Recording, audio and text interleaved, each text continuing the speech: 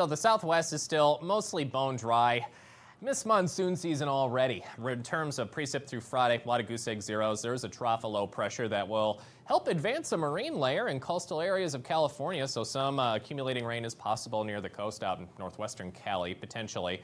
The rest of us, basically warm, dry, smoky. Wildfire concerns, still watching out for that. 99 in Vegas today. Albuquerque near 87. Phoenix 107. Air quality alerts for a lot of the California Valley areas. Phoenix as well for the metro area. Dense smoke advisory for Reno.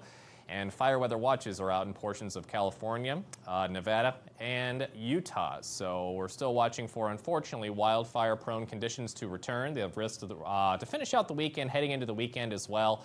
Despite that trough of low pressure out in the Pacific, notice not much for rain, so it'll be really just fizzling out, but I'll take what I can get.